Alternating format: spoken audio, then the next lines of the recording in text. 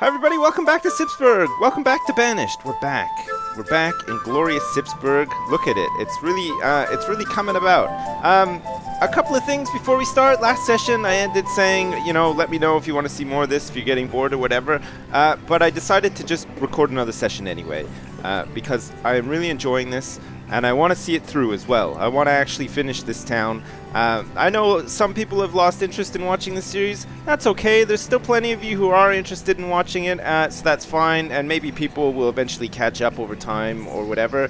It's not to worry. It doesn't matter. We're just going to keep going. We're going to build out this town until it gets a bit boring for me and probably more so for you guys. And then we can move on to something else. But for now, we're back. Great. The orchard. Before we start, I cut it down last time, and I only just realized, thanks for all the comments on Reddit as usual, thanks for telling me how to play this game when I get to points where I don't know what I'm doing, which is, well, pretty much every point, but this point especially. Apparently it takes like 3 years for these things to grow, so I've slowed down progress of this orchard actually growing out by a year, because I cut it down and not realizing why it wasn't working. Okay, great. Old Gravy is satisfied. Look at that. 36 souls being tormented eternally by Old Gravy in the Grand Cemetery of Sipsburgh. Old Gravy has gained so much soul power from all of these dead bodies that he has actually managed to alter the weather system in the entire world. And one night he appeared and was laughing at everybody in Sipsburgh saying, I hope you like summer because it's going to be summer for a very long time. Ho ho ho ho, with his like evil sinister laughing or whatever. And there will no longer be any rain or snow or anything like that. Well, basically, I've turned the weather effects off. I was just trying to find a really good RP reason for doing so, because they're kind of annoying and loud and intrusive when you're just trying to like have a nice time at resting whilst playing this game. All right, a couple of things then. Before we, well, I say before we get started, we are actually getting started now. We need to make some houses for people working in the mine so they don't have so far to walk back to town all the time. Somebody suggested that, and I think it's a pretty good idea, so we're going to do it. Let us get... Wow, look at all the iron that they're just storing outside of the mine. Somebody's going to have a really cool backyard in a minute once we place these houses. Other people have been saying, Sips, why are you building wooden houses when you could just build stone houses now? Part of the reason is that I'm dumb as hell.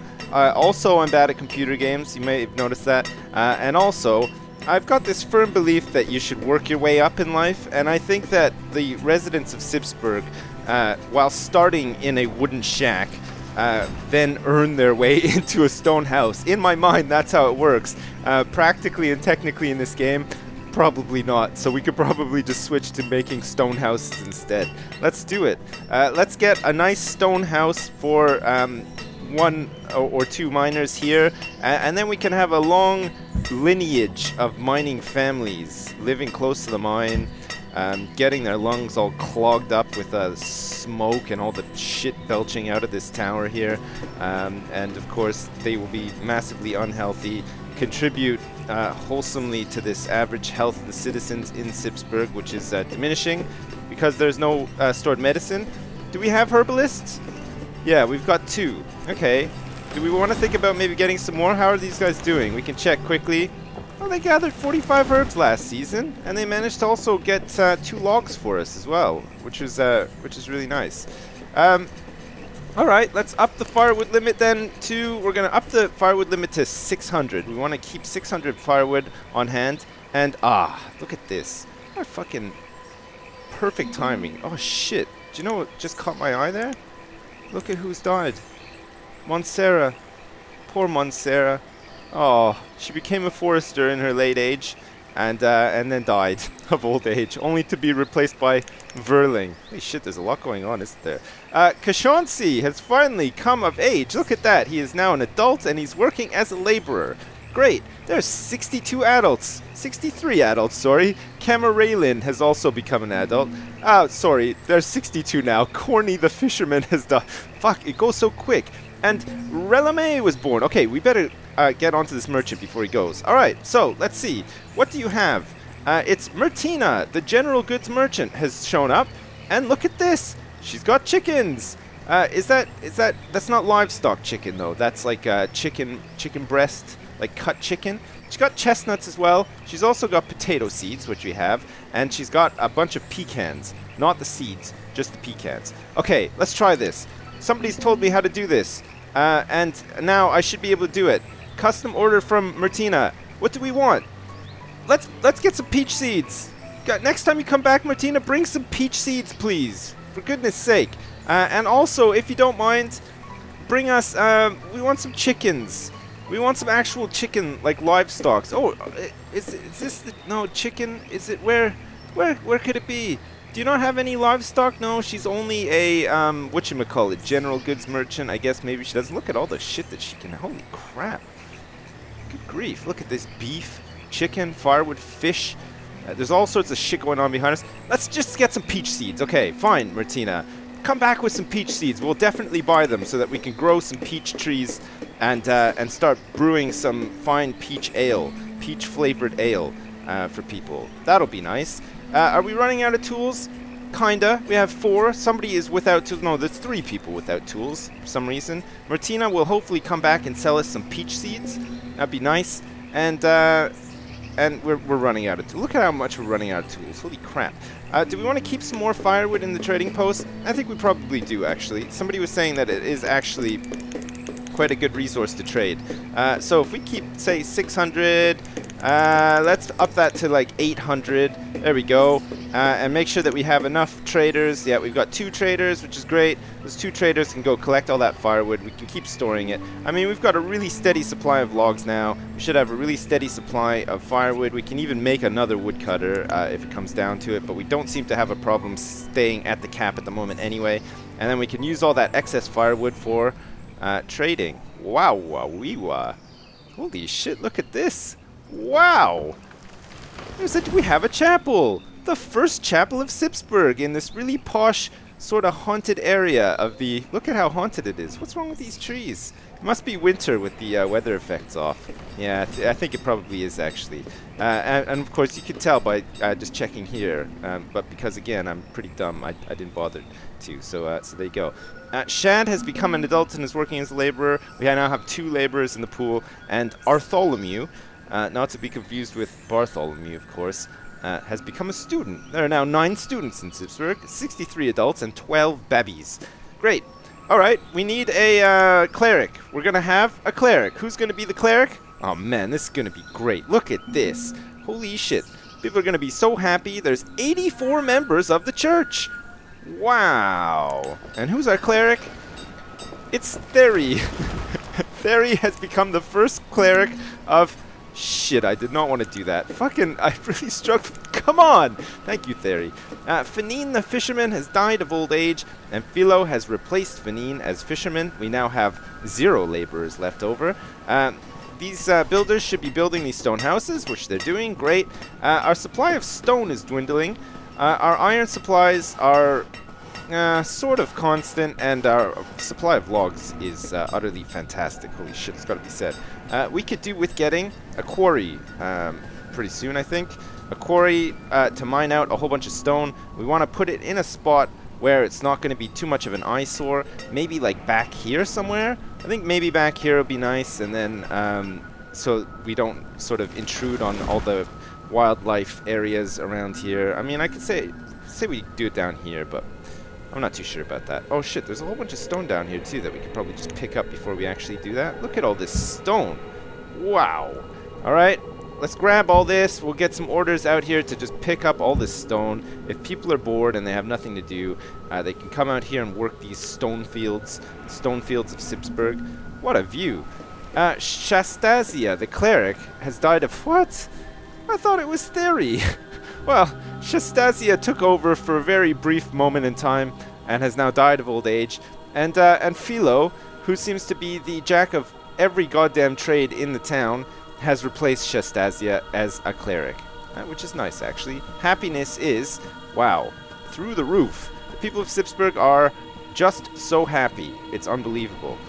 Great. Okay. I guess our next